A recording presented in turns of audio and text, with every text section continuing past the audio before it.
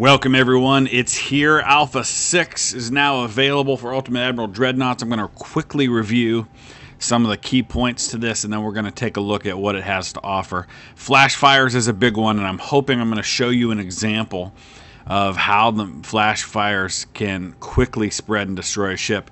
I went in real quick and played a 5v5 destroyer duel.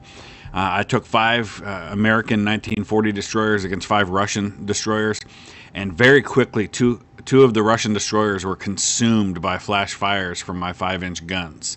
It says, in consequence, you must be extra careful when you design your ships, especially your battleships and battlecruisers, which carry heavy armament, because if they lack the necessary armor protection or other safety measures, they'll be very vulnerable to flash fires that can blow them apart. So the detailed combat statistics, that's another one that we're going to look at today a little bit. You can evaluate with precision the combat effectiveness of your ships by monitoring their hit percentage, the damage and penetration power against the enemy ships. By selecting your own ships, you have access to their detailed logs of damage. Music, which we won't explore because, for obvious reasons, there's copyright issues with playing music while I'm making videos. A lot of new models for destroyers. There's some new models for cruisers. Primarily, or actually only, Japanese light cruisers and 2 Spanish cruisers. Bunch of new missions, and we will get into those missions in the coming days. I'm not entirely sure we're going to do that today. So let's go ahead and take a look. So Naval Academy, we'll take a look at that real quick, just to look at the new missions that are out there. And here they are: modern versus old destroyers. Design modern destroyers in combat versus numerous less advanced rivals. Torpedo Banzai, a fleet of powerful Japanese destroyers commanding an all-out torpedo attack against a USA fleet. The enemy fleet has 3 battleships, a battlecruiser, 2 light cruisers, looks like a total of 9 destroyers, and then 8 transports. Mission Impossible, attempt a suicide attack with your destroyers against a much stronger naval force which raids your convoy. So a battleship and looks like 5 destroyers, and we have a bunch of transports that we need to keep alive while also building destroyers. So a lot of you'll notice the theme here. The whole update is all about destroyers. It's all about making that a more significant part of the game, a more customizable part of the game. So there's a lot involved here. French and Japanese destroyers fight in open sea. And then contest in the Black Sea. Germans contest with Russians for control of the Black Sea. Kind of cool because we just did a custom scenario basically built around that very idea. That was our Operation White Lion. That was a user-suggested scenario that was all about control of the Black Sea. So it's kind of cool to see that happening now. So there's that. Let's go ahead and take a look now at some of what we have to offer with the destroyers, with the new technology. So I'm going to go real quick to, let's say, the British, and we're going to clear everything else out and just look at destroyers for a minute.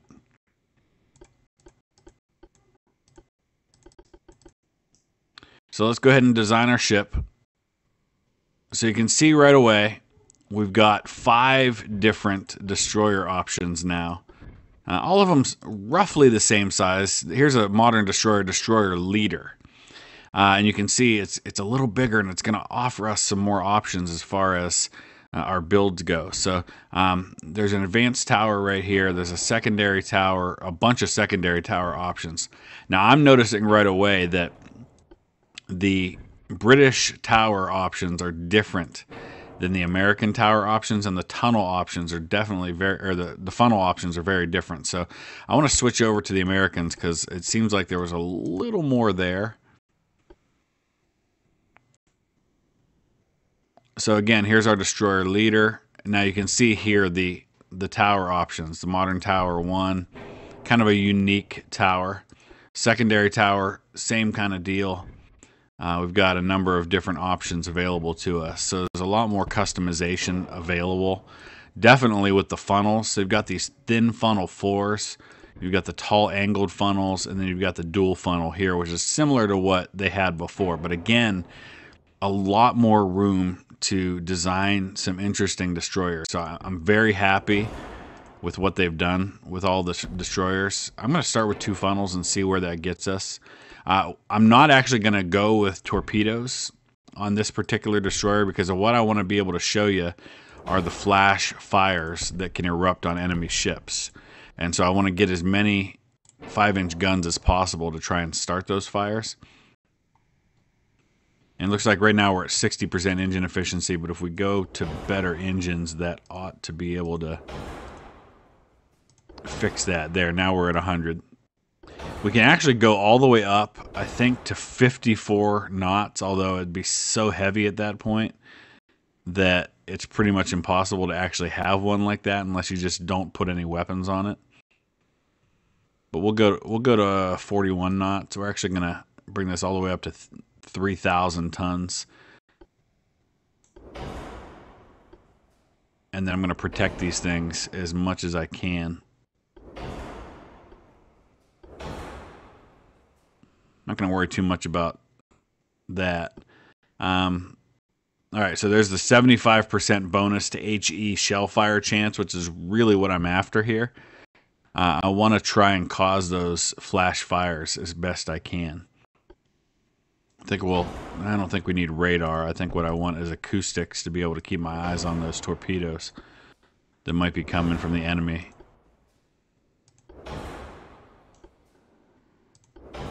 And we might have to reduce some other things here once I get a rangefinder on this thing. Yeah, we're a little bit over. There we go. Oh, we have to have at least 1 torpedo launcher. Okay. We'll throw 1 on here somewhere. I don't even know where I'll do it. Oh, there we go, right there. Perfect. Now we're 9 tons overweight. Oh, we can drop the range. That'll solve some of that. Yeah, it actually solved all of it.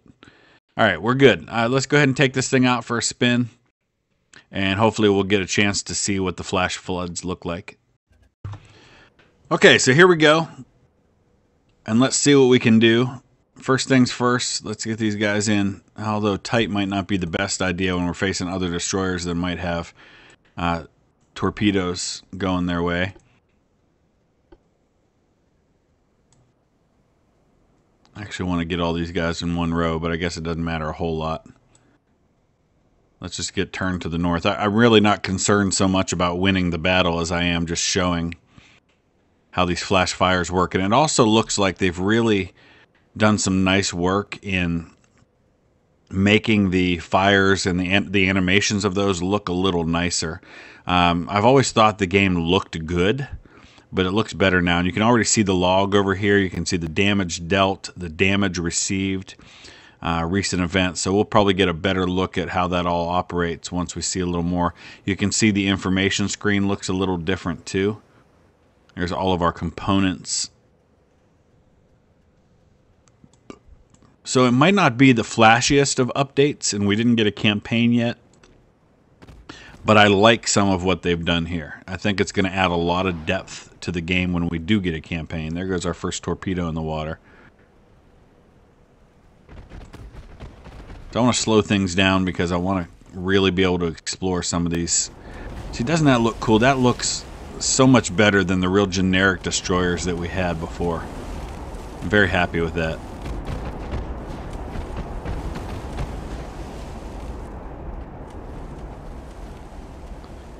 So there's nothing in the log so far because we haven't hit anything.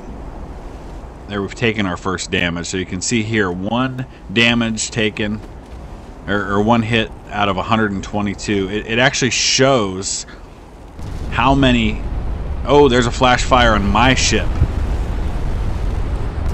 You can see that. You can see that one of the guns got blown right off. Oh boy, there goes another one. The guns just flew right up in the air, just blew right off the ship. So we've lost those 5-inch guns completely. Looks like we're getting the fire under control, but you can see, and it's cool because the flash fire, obviously our ammunition detonated and it blew those guns off when it did. I love that. You can see both of those guns have been lost right there. So they're really trying to take into consideration what would happen if that ammunition blew up and exactly what it would cause. I think that's cool. Now that flash fire thankfully did not destroy my ship.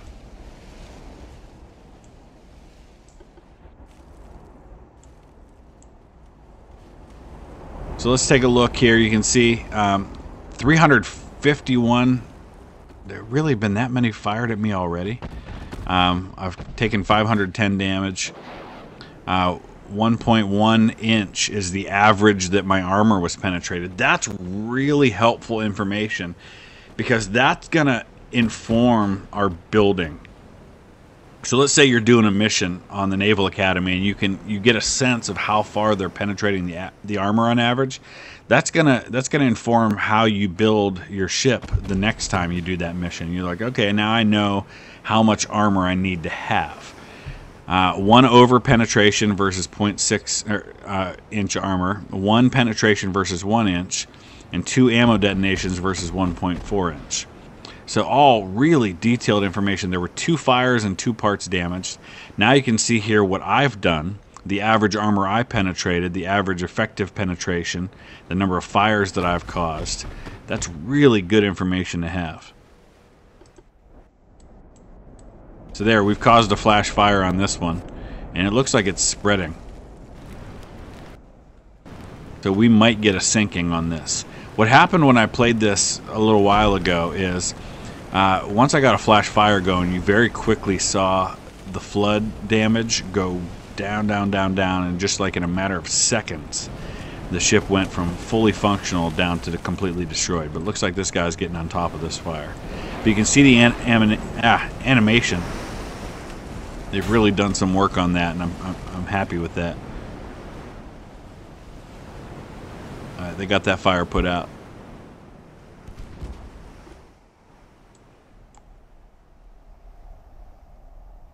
Game just looks really pretty now, even more so than it did before. That's a lot of torpedoes.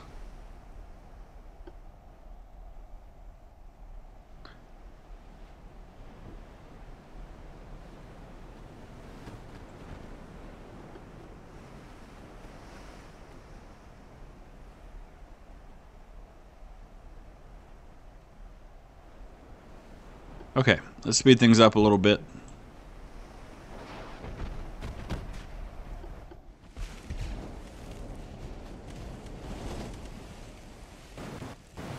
Looks like not everybody's using, I guess we should fire our smoke too. Not everybody's using HE shells, which is really what I want them to be using. Oh, the Moody just took some hits. Was that a torpedo?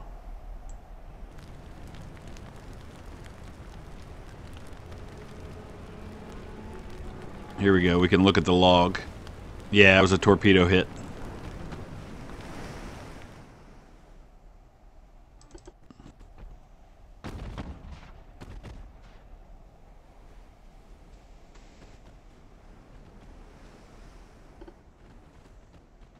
Yeah, it's funny because last time I did this, I very quickly sank all 5 destroyers and didn't lose a single one. Different scenario this time around. Although this time I'm fighting Germans and last time it was Russians. I don't know if that matters, but it seems like maybe it does. The Germans have better destroyers.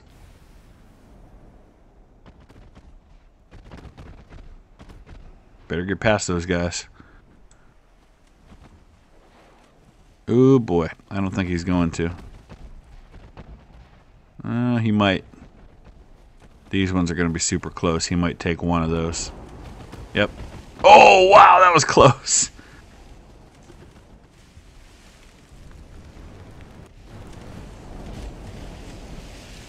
You can see here, this guy hasn't caused any damage, but he's taken a bunch. And only 8 hits. But those 8 hits, you can see there the whole back end of the ship. And now we've got a flash fire on the front, too. This guy's toast.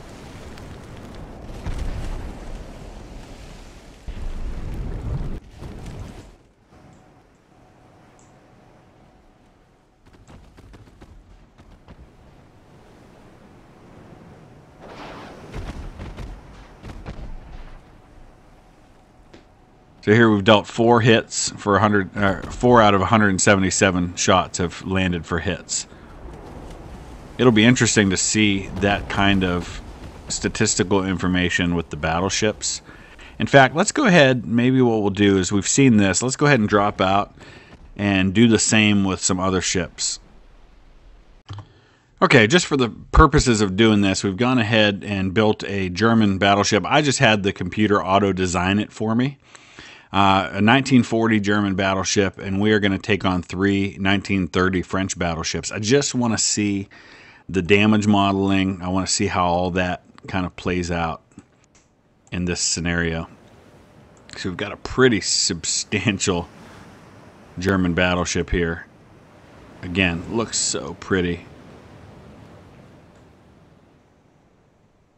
I know maybe calling a battleship pretty is not the best way to describe it, but I don't know. I just love how it looks.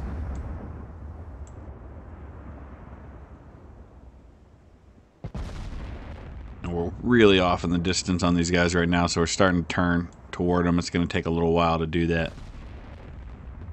And you can see so far, 12 shots fired, no hits.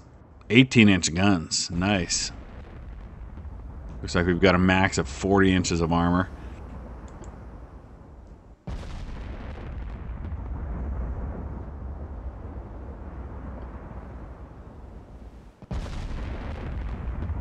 We're up to 28 shots fired. Nothing to show for it so far. Let's go get a glimpse of the French ships.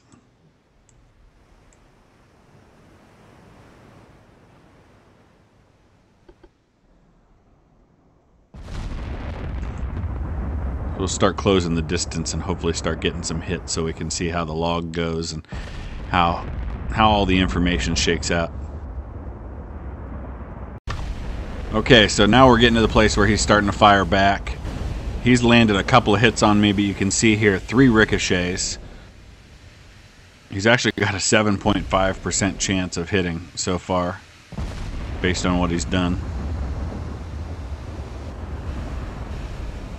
I have yet to land one out of 62.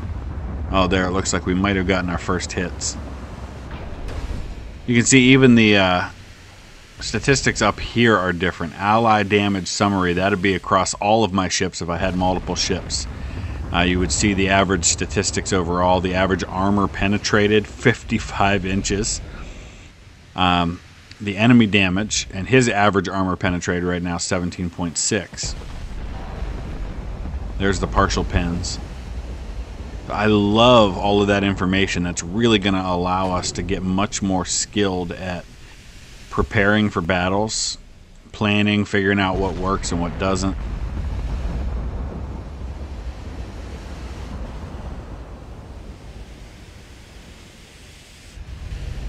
And there we go. Now we can see how we're doing.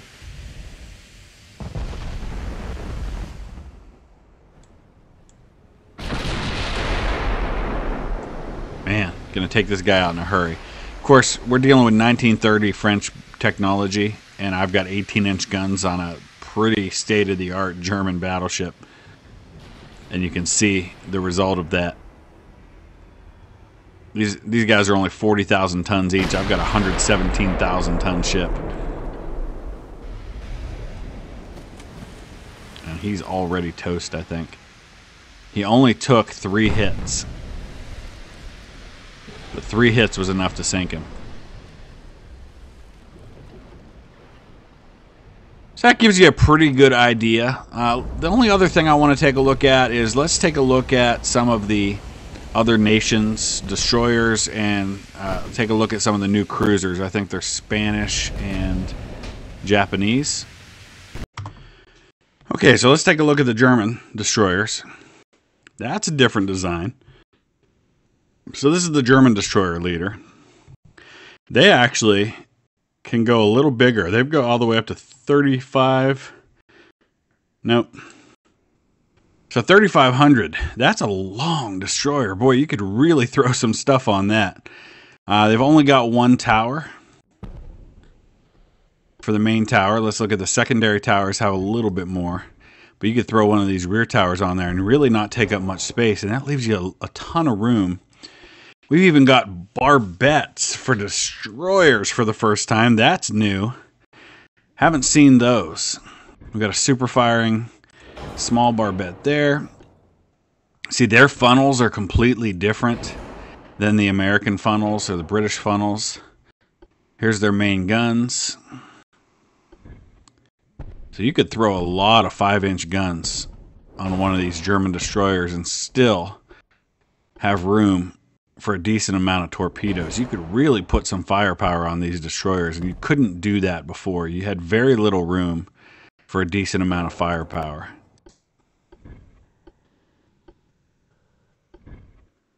Okay, we can't put 5-inch guns on that little tower. It looks like it's got to be smaller. But there you go. That's an example of just the differences in the different nations' destroyers. That looked cool. All right, so and again, you know, probably different countries are going to have different things. The Russians are probably going to have some destroyer designs that the others didn't have. You can see theirs looks different. So you get the point. So let's go ahead and take a look at the light cruisers now, specifically Japanese and Spanish, I think they were. So we've got experimental cruiser, light cruiser there. And you know, honestly, I don't remember what was there before, so I don't know which of these is new.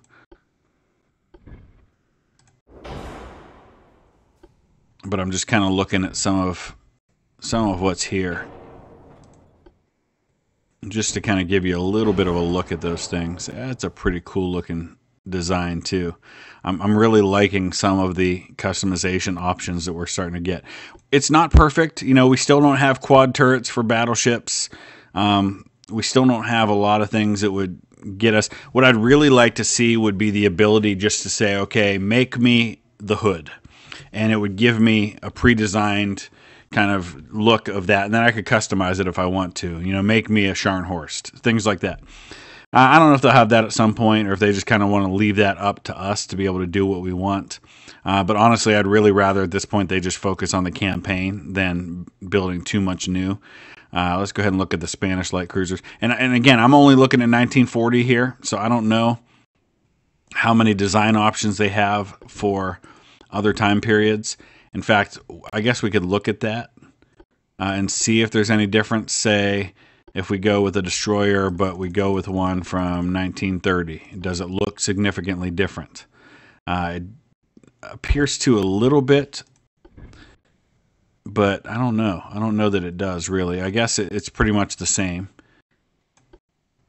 Maybe if we go back, I don't know, to 1914, are we looking at something a little different at that point?